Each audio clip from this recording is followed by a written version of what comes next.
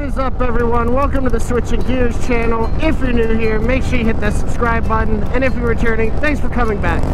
Alright, so I promised you guys last video that in today's video we're going to talk about the issue that I had kind of getting my suspension. We will talk about that soon enough. Right now, we are heading to meet up with someone who helped me a whole lot physically starting this channel. It'll be nice to finally have you all get to meet him. Great dude, great channel. I'll have that link and everything in the description here. Also with me today, I have Mrs. Gears, and we're all meeting up and we're gonna go head up to Bert's Black Widow and hang out there for a little bit. It really does surprise me how different these shocks feel compared to stock. But anyways, let's head up the road here a bit and meet up with Riding Dad.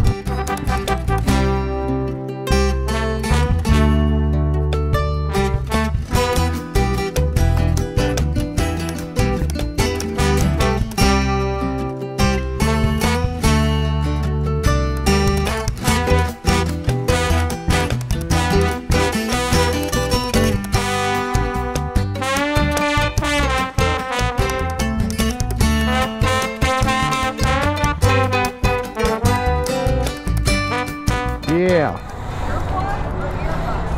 Earplugs. Got earplugs in. Yeah, I'm also. Oh, hold on. Bibs. Huh? It's a bib. It's like Nuts.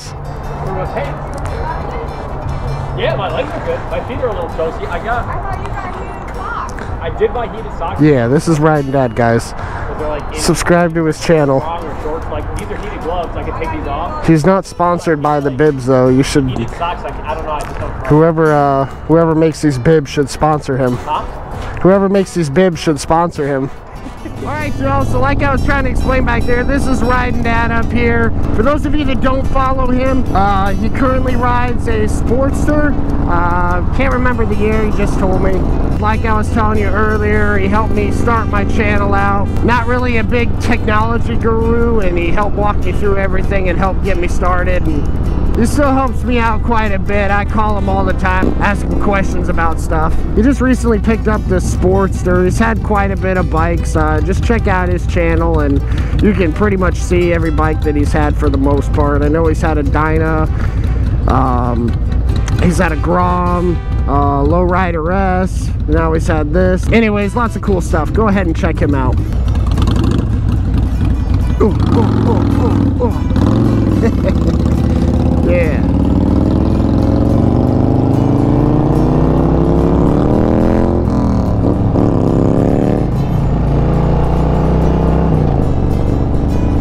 Yeah, I kept it upright as long as I could.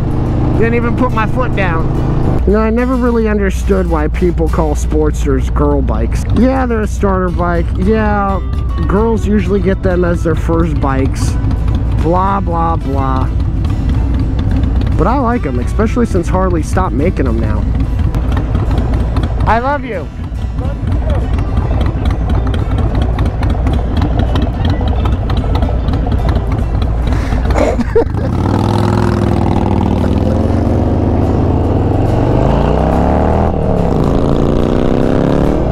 Yeah, they have a smaller motor. Who freaking cares?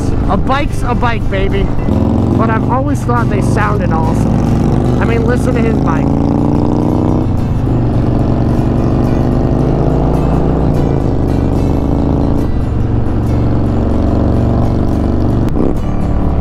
Being on a topic, for those of you that have been around on the channel for a while, know this about me, but I like all bikes. I always hate when there's a stigma with a certain bike or a certain brand. Like, who cares? As long as you're riding, you're cool with me, baby. All you gotta do is jump on YouTube and check out all the different things that people do to their Sportsters. I mean, people turn them into a dirtster style, choppers. It's just a crazy wide range of different styles you can do to that bike. There's a boatload of parts online that you can grab for that bike. So yeah, that's just my opinion. Don't talk crap about Sportsters. they're still a cool bike. Anyways, I'm gonna sit back and relax and enjoy the ride. I got about 30 minutes or so to ride up there. And I'll see you guys when we get up there.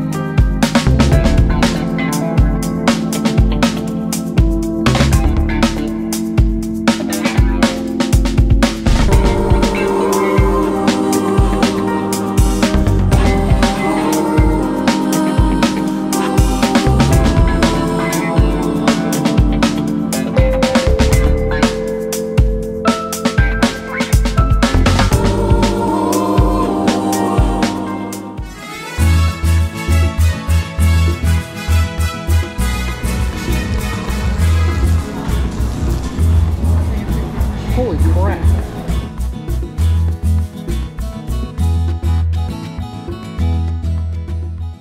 Alright, so I'm not really getting to end this video the way I wanted to. I wanted to talk to you guys on the way back from Black Widow to the place we were going to eat about the issues that I had with Speed Kings. But when we were loading up on the bikes at Black Widow, I noticed that my chin mount wasn't really fixed to my helmet the way it should be. I didn't want to take the chance of my GoPro falling off, so here we are. Now let's kind of get into what happened with me and Speed Kings. Now I recently purchased some new suspension, which you've seen in a previous video, but I got it through Speed King Cycles. Now after talking with some of you guys and Riding Dad, I found out that I'm not the only one who's had issues with Speed Kings. Riding Dad, who you've seen earlier in the video, he's bought stuff through them and had issues with their customer service as well.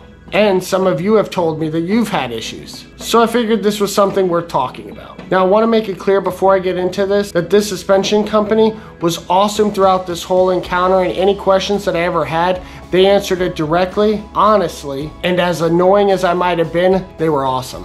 Alright, so anyways, I purchased this product from Speed King on Black Friday. The best deal I could find was from Speed Kings. But prior to me wanting to purchase it, I decided to call them to make sure that it was in stock and that it should arrive at a reasonable time. Now when I called and I spoke with one of the representatives at Speed Kings, they told me that this product was going to take about a week to ship out, which I was fine with, and they also wanted to let me know that they were currently transitioning warehouses. He said that they were doing that over the weekend, and then come the following week they would start packaging out orders and then my product would be shipped.